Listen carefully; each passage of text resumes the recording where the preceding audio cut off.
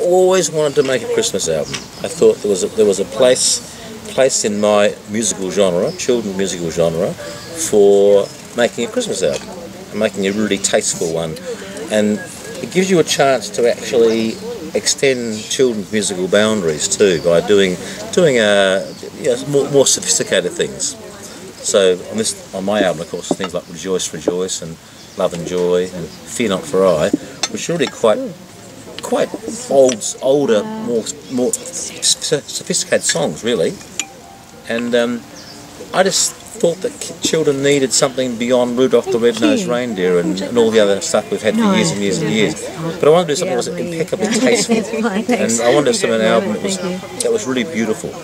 My aim was to make a beautiful album, but still fun, but beautiful. Yeah. That's it. That's it. Yeah.